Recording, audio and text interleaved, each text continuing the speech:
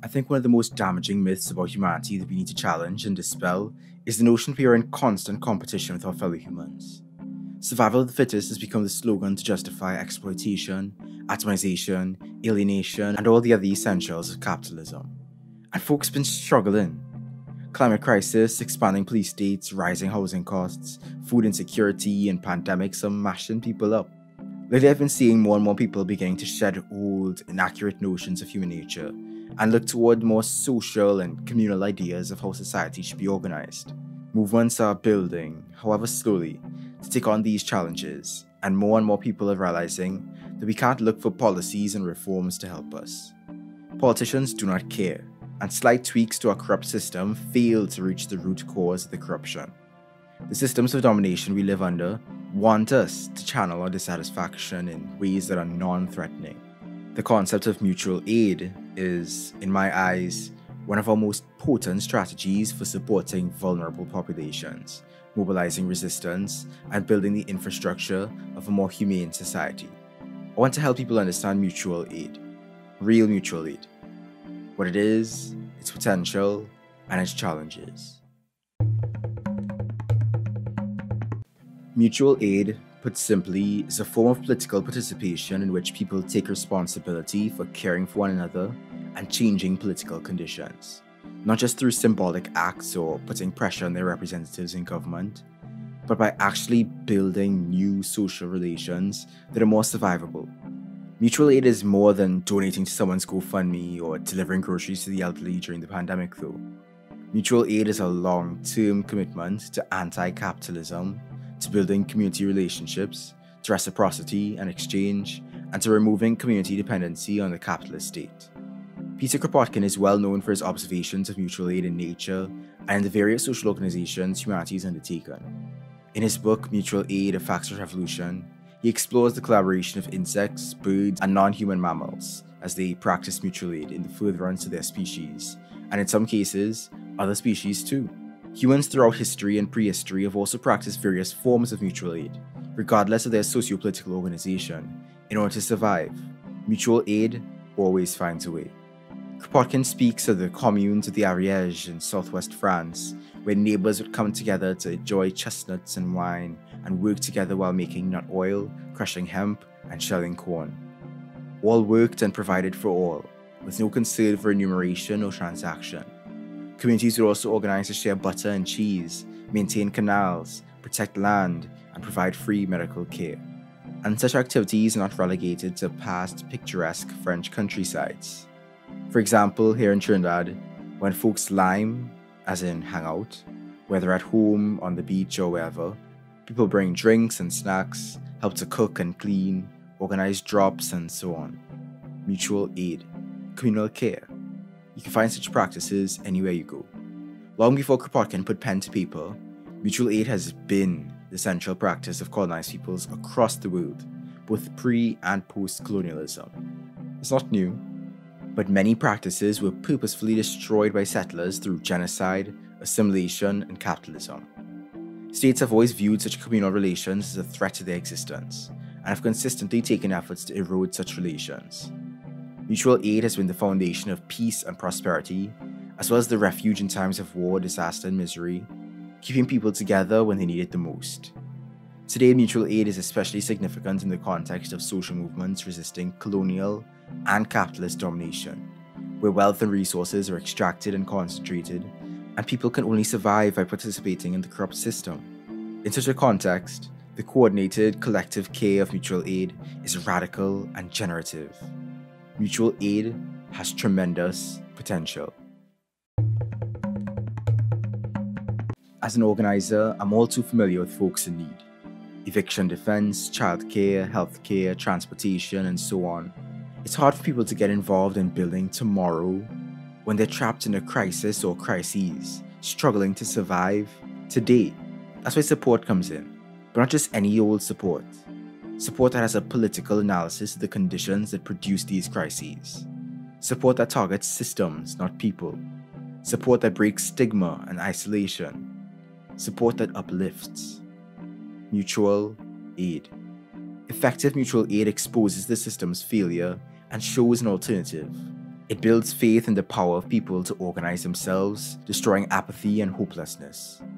And it also builds new transformative skills for collaboration, self-determination, participation, decision-making, conflict management, meeting facilitation, coordination, and so much more.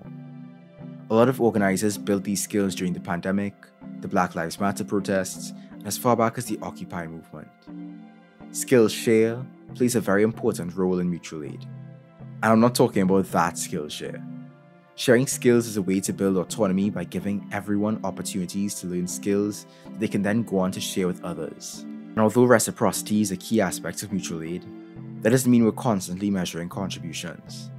In some cases, you really can't pay back certain skill shares because of how vastly valuable they may be. And that's okay. Shed the tit-for-tat transactional view of relationships and just provide for the greater good because you can and want to. As indigenous anarchist Regan the Loggans put it, mutual aid is about community knowledge. Community knowledge is community strength. We do not withhold. Cultivating community solidarity is essential, bringing people of all walks of life together. Mutual aid can also foster the community's ability to boldly defy the illegitimate limitations of rules and authority. Here, I'll paint an example for you. Organizers from Mutual Aid Disaster Relief traveled to Puerto Rico after the devastation of Hurricane Maria to support in whatever way they could, and ended up discovering a government warehouse that was neglecting to distribute huge stockpiles of supplies. They showed their Mutual Aid Disaster Relief badges to the guards and said, "We are here for the 8 a.m. pickup." When the guards replied that their names were not on the list, they just insisted again, "We are here for the 8 a.m. pickup." They were eventually allowed in, told to take whatever they needed. After being let in once, aid workers were able to return repeatedly. They made more badges for local organizers, and this source continued to benefit local communities for months afterwards. In the face of disaster, we need to take bold actions, without waiting for permission, to save lives and communities, and to reimagine ways of interacting with the world. We need to break norms of individualism, passivity, and respect for private property above human need. And besides extreme cases of disaster, understand that mutual aid is more than survival or scraping by. It's how communities can thrive. However, as mutual aid has gained popularity, we have to recognize certain errors, pitfalls, and challenges that mutual aid organizers have faced and will face. Mutual aid is not charity. First and foremost, we can't let the media machine turn mutual aid into a synonym for charity.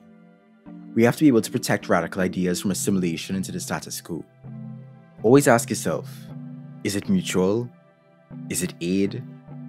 Because charity is not mutual aid, and mutual aid is not charity. People default to the framework of charity because that's what dominates our mainstream understanding of what it means to support folks in crisis. It's a giver-receiver relationship. One group, usually wealthy donors of the government, gives, and another group, usually struggling to survive poor folks, receive. Of course, there are projects that are more horizontal and collective, but if it's a giver-receiver relationship, it's not mutual aid, because it's not mutual. I'm not saying these projects are a bad thing, nor am I saying you shouldn't give to people. I'm just saying, don't call it what it isn't. Charity constantly frames rich folks and corporations as benevolent and good for the community and generous, while they uphold and legitimize systems that cause such poverty. The massive charity industrial complex is one big operation for elite donors to avoid taxation, secure government grants, and decide what projects even get support, without any say from the people they're supposedly helping. If we're talking about the charity model as a whole, it's often tainted by notions of Puritan morality. Charity often has eligibility requirements like the means testing of government welfare.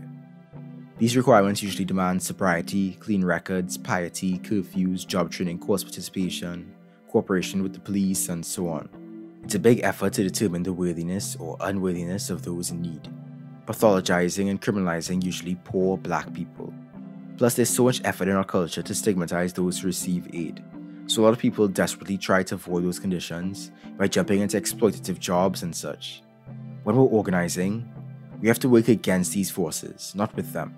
Remember, mutual aid must have a strong political analysis of the systems that produce these crises, expose these failures, and demonstrate an alternative. Mutual aid is not saviorism. Mutual aid projects must avoid saviorism and paternalism. That's that charity mindset playing up again.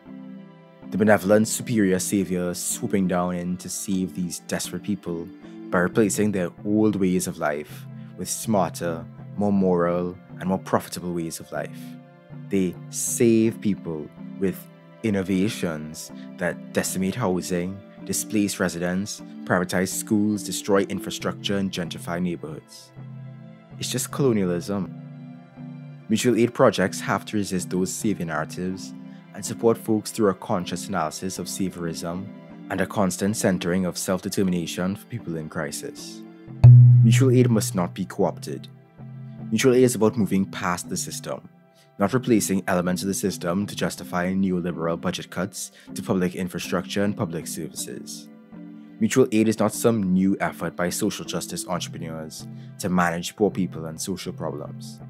It has to maintain an oppositional culture that threatens the status quo and cultivates resistance, rather than becoming complementary to privatization. How do we avoid this? Well, let's look at what long-time organizers have said about co-optation and resisting it. Feminist scholars and activists have traced how the anti-domestic violence movement in the US shifted from centering mutual aid projects, such as community volunteer-run shelters and defense campaigns for criminalized survivors, to formalizing and taking government money that required collaboration with the police, that increased criminal penalties, and made arrests mandatory on domestic violence calls. The shifts led to the criminalization of communities of color, made services less accessible to the most vulnerable, and created good PR for the agents of oppression, the police, prosecutors, and courts, who are now supposedly protectors of women. That is why they recommend that mutual aid projects stay autonomous and stay accountable to the populations they're trying to help. It's why mutual aid projects have to maintain horizontal community control and decision-making. Co-optation is usually the result of the leaders and founders of projects, who didn't have much to lose and were never the most vulnerable, getting bought off by elites. In one case, a shelter for queer youth was led by adults who accepted additional funding and agreed to work with the police because they benefit from job security, while the youths who couldn't use the space anymore without facing arrests had no say in the matter. Mutual aid must involve consensus. Prevention is better than the cure, and the best way to prevent co-optation is through consensus decision-making. It prevents the dictatorship of the majority, it uplifts the most vulnerable, and it establishes an ethic of full participation and cooperation. Rather than fostering competitiveness for the winning idea and developing disinterest in the participation of others, consensus decision-making requires everyone's involvement in bringing forward, discussing, listening, and modifying proposals until everyone is sufficiently satisfied. It's not something people are used to. The institutions that run our lives, our schools, our workplaces, our governments, they're all hierarchical. We're expected to stay passive consumers while the elites solve the world's problems. But if we want to mobilize movements of millions, people have to practice participating, listening to everyone's concerns, and finding creative solutions, rather than just following some leader or some individual's desires. We all have something to offer. None of us are disposable. At Mutual Aid Disaster Relief, one of their slogans is "No masters, no flakes," which means they reject hierarchies within the organization, but also build accountability between participants by encouraging people to keep showing up and putting in the work. Not because you're being forced to, but because your work and your perspective matters. Mutual aid must be conflict ready. Conflict is a part of all groups and relationships. The real question is how you address conflict. Within our hierarchies, we're de-skilled or never taught how to deal with conflict. We either dominate others or submit to domination. We learn to suppress and to manipulate. We learn to seek validation and never learn how to handle feedback, either ignoring, avoiding, defending, demanding, or appeasing. So we had to engage with conflict in generative ways that strengthen rather than weaken relationships. How do we do that? Various mutual aid orgs have shared analysis and internal practices to recognize and address racism, ableism, sexism, and other systems of domination by centering the voices of those most affected. They provide skill-building activities for giving and receiving feedback, because it really is a skill, They have protocols in place for managing gossip. They ensure everyone understands the decision-making process. They maintain financial transparency, and they facilitate transformative justice and mediation between participants. Mutual aid work builds infrastructure for the future, and working to address conflict and harm within mutual aid orgs is a major part of it. Peter Gelderloos offered a few questions for assessing the liberation potential of your tactics, which I'm paraphrasing. Are we seizing space in which new social relationships can be enacted? Are we spreading awareness of new ideas? Is this awareness passive, or does it inspire others to fight? Do we have elite support? Are we achieving any concrete gains in improving people's lives? That third question, is this awareness passive, is especially potent in our digital age. Social media slacktivism is a serious issue. People need to get up off Instagram and actually do. Dean Spade, the author of a fantastic article on mutual aid that I linked below, extended these questions to include, paraphrasing again, are we providing material relief? Are we leaving out an especially marginalized part of the affected group? Are we legitimizing or expanding a system we are trying to dismantle? Are we mobilizing people for ongoing struggle? And personally, I would also add, are we cultivating liberatory skills? Are we cultivating sharing practices? Are we developing solidarity across movements? Are we relying on harmful institutions? If so, how can we move away from these institutions? We have to reignite people's imaginations through mutual aid to go beyond the boundaries placed on us. That work requires a fundamental transformation of material conditions by dismantling harmful systems, including preventing their expansion, working with the targets of such systems, and working to build alternative infrastructure. When we talk about dismantling and preventing the expansion of harmful systems, we mean pipeline sabotage, police watching, building site action, road blocking, disruption, and sometimes campaigning on the municipal level to defund the police. When we talk about working to support the targets of such systems, we mean prison visits, writing to prisoners, rapid response systems for deportation raids, ride sharing, eviction defense, free clinics, childcare collectives, disaster response, and more. And when we talk about building alternatives, we mean establishing community connections, creating locally controlled food, energy, and waste systems, inter-community conflict management, free schools, and more. And I had to get this off my chest. We need to stop devaluing certain forms of activism. Reproductive labor, usually associated with women, like cooking, cleaning, caring for the young, sick, and old, maintaining relationships, visiting folks in hospitals and prisons, organizing rides, providing emotional support. These are efforts that are devalued, even in socially progressive movements. It's more flashy to give speeches, get elected, get published, or take a selfie with AOC. But nobody's studying the folks who are really putting in the work. Time to stop marginalizing mutual aid and care work.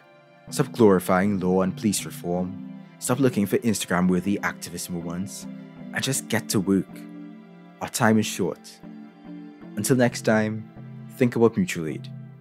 Think about how your relationships could look, knowing every relationship is different, and put it into practice. I'll leave you with a quote from Kropotkin. In the practice of mutual aid, which we can trace to the earliest beginnings of evolution, we thus find the positive and undoubted origin of our ethical conceptions. And we can affirm that in the ethical progress of man, mutual support, not mutual struggle, has had the leading part. In its wide extension, even at the present time, we also see the best guarantee of a still loftier evolution of our race. Peace. Thank you for watching. Thanks once again to the family, Ongrad, Kobe Tamayo, John Veshi, Orishimoni, Len P, and Suavakara Jones. You can join these beautiful humans and support me too on patreon.com/sayingtrue. Please like, comment, subscribe, and share with your fellow peoples. Feed the algorithm. Check my previous videos for the fascinating topics. You can follow me on Twitter @_sayingtrue. Thanks again. Peace.